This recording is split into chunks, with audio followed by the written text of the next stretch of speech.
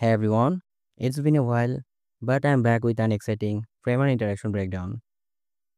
This one is not your typical sticky scroll trigger, it works in reverse. And the best part is, you can create this without writing a single line of code. You just need to follow two quick steps here. And I am not sharing the remix file this time because I want you to build it by yourself. That way, you will really understand how it works and be able to apply the concept creatively in your own project. So let's make this one is something like this and add layout. Let's add the main frame now. Let's name it landing page, sorry, hero section. And you can add layouts, but let me add 100% relative here. You can also add fill there, but I think relative is good to understand that concept better. So let's make this part viewport 100 VH as well, and remove the background, and let's click on the main text frame and make this fit content, and let's duplicate that, and let's reduce the gap here.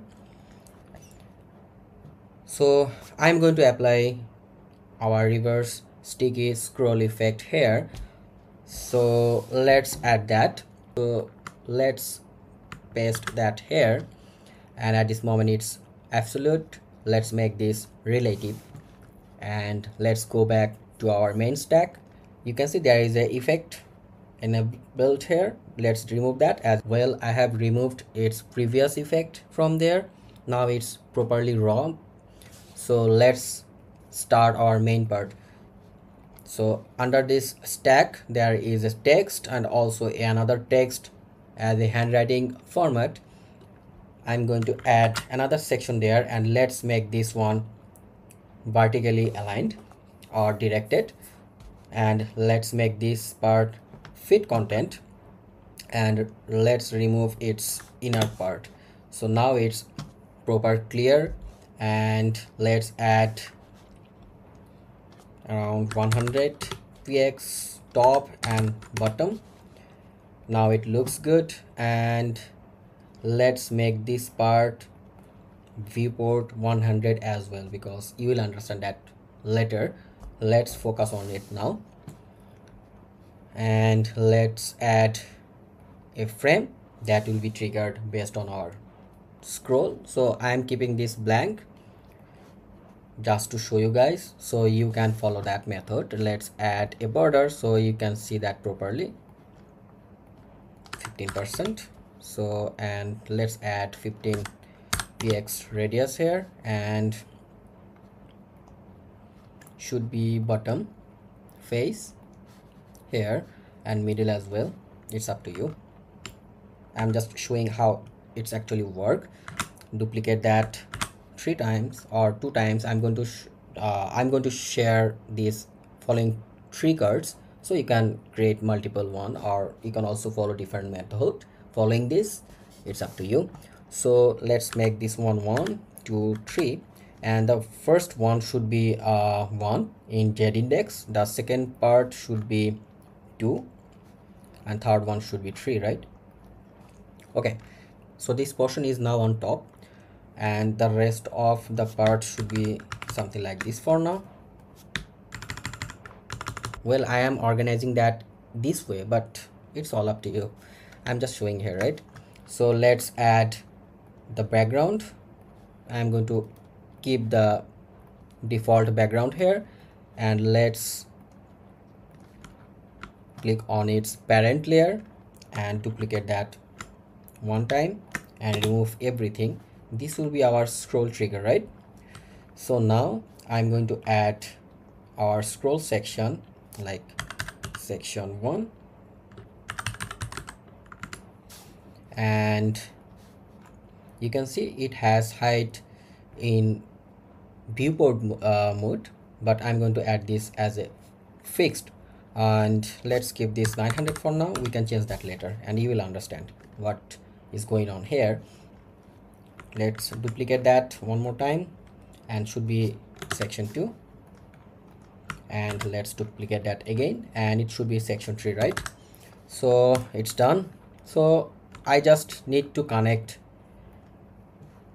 each section with it so that it can be triggered based on each section itself. Like when this section will come, it has name it as section 1. When this will come on the viewport here on a screen, the first one, like that, the first one will be triggered, right? Also this one, but it will be triggered within its own position because we don't need to apply anything there. We are going to apply that from here. So I'm going to add the sticky position here, and let's make this one visible. You can see it's already visible, and this part also visible. It's parent one, and also the main one should be visible as well. It will be overflowed, so you have to keep that in mind. So let's apply the effect here now. So now it's triggered, right? It's sticky at this moment.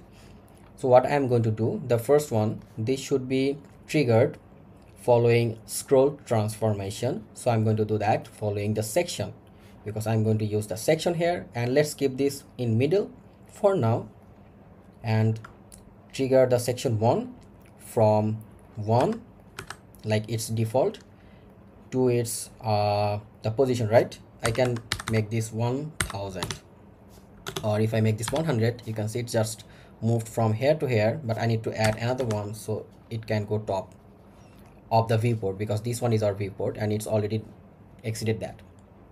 Okay, let's copy that again and paste that on our second card, and just link that with our section 2, and also do the same for our section 3. Okay, it's done, I think. So let's test that. If I scroll down, you can see it's moving too fast, right? But we can solve that later. See, it's doing its job properly. So when the first section coming here, this actually triggered, and this how it's moving now, then the second portion coming, and this how it's the second card will be moved based on the scroll. But let me, at this moment it's a little bit slow, right? So let me add the viewport should be bottom, like it should not come here in the middle part to move that specific card. It will be moved when the section will come on the bottom, and too fast, it will be fast and more accurate. Like, see, it's fast now. And you can see the development part, like this part is not visible because we made the whole part as a viewport here on top, and that's why it's actually moving too fast. If you want to make this one also triggered, you can also move that here as well, and then you can also trigger that. Like, so let's make this one absolute and make this something like this, and let's add the effect on the first one. Like, I want the first one will be moved and also this one at the same time, and let's copy that and paste that. I think it's done, maybe. Yes, see, you can make it more perfect and accurate, like by playing around the height of each section that we linked here. Like at this moment it's 900, right? You can also make this something like this, and it will be moved slowly than before. Right now let's make this 1500, you will understand. See how slow it is at this moment. You can also make this fast by changing the height of itself. Like, let's make this 600, it will be fast. And so I'm telling you to play around with that, and you will see a lot of possibilities or creativity will come within your mind, and you can also apply that. And that is why I'm not going to share this remix file, because I want you to play around with this and break down this concept by yourself, so that you can create much more better components or effect or animation or whatever you name it by yourself. And that's what I want from this video. And also, if you face any issue, you can reach me on the comment section, also my Twitter account. Have a good time. Bye.